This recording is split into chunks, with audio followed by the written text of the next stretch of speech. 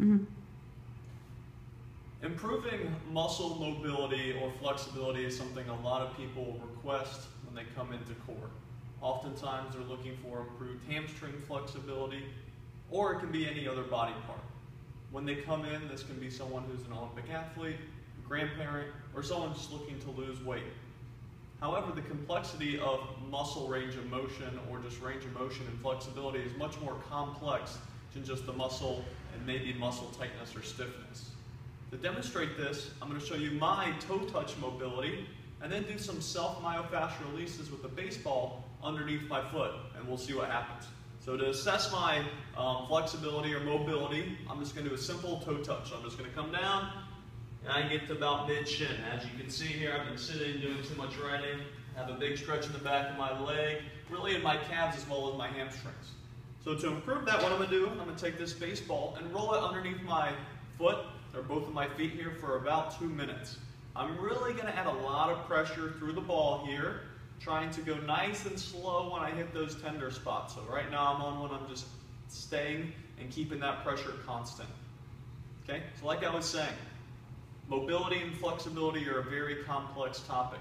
And you may be wondering why rolling a ball underneath my feet may improve range of motion on the toe touch. Well, a recent study showed that this actually does improve range of motion, but we really don't know why exactly yet. There's a lot of different theories on how this may improve vascular mobility, neural mobility, or maybe just the fascial connection between the muscles in the back of the leg and the foot. So let's break all those components down, because each one could be a factor involved in this. So one, people will often think, once again, of flexibility as simple muscle length or muscle tightness, but it can be other things. One could be neural mobility. We have nerves that originate in our low back that run down the back of our leg. If these nerves aren't sliding and gliding well throughout our body, they can send signals of tightness and restrict mobility. Another thing could be arterial or vascular mobility. Our veins and our arteries are all throughout our body, and if they're not moving and gliding well, they may also restrict mobility.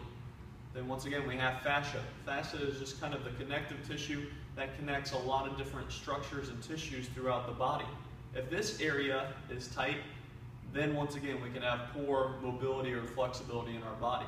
That's the main theory on why this technique may improve our toe touch flexibility, because the fascia underneath the bottom of our foot, the plantar fascia as we call it, connects to the calcaneus, which is the heel, which connects to the calf and into the hamstrings. So it's kind of the old saying, this thing's connected to that thing, so on and so forth. If we have poor mobility of our plantar fascia, that could influence some of the other fascia throughout our body and our toe touch mobility. So once again, you saw me switch sides here. Now I'm working on the left side. And once again, with these techniques, I usually recommend a baseball, but you can use a lot of different things that you have around the house. Usually for the foot, you need something pretty firm, so maybe a baseball, golf ball, lacrosse ball would work best. But if you only have a tennis ball, or maybe even a, a dog toy or something laying around, you can even roll around on that and give it a try. Okay, when I'm doing this, I have a little bit of discomfort, but it's like a deep massage. It's a hurt so good sort of feeling. So if you're wondering, how much sensation should you have, if 10 is so much sensation or discomfort you're going to cry, and 0 is I could fall asleep on this thing, we want to be in the 4 to 6 range. So we want to feel it, but it shouldn't be so much you can't relax, or you shouldn't just be able to roll on it and have it so sensitive that you're going to cry and you can't relax at all. We also don't want to be able to fall asleep while we're doing this, fall, bump your head, have all kinds of issues, okay?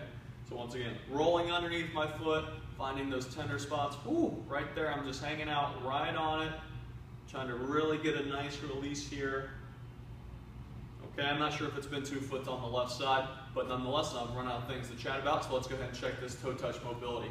So last time I got to about mid-shin. Now as I'm coming down, wow, all the way down, touching my toes here. And this isn't to suggest that I don't feel a stretch here at all. I still feel a pretty big stretch, and there's probably other factors involved here other than just my tight plantar fascia pulling on the fascia in the back of my leg. But this just is to prove there's a lot of factors involved with mobility. And if you are looking for range of motion improvements, make sure you have a reason behind wanting to improve that range of motion. Who cares if you can touch your toes if it's not functional and you can't use it? But if you want to try this for yourself, grab a tennis ball, baseball, lacrosse ball, golf ball, 3 minutes under each foot and check it out for yourself.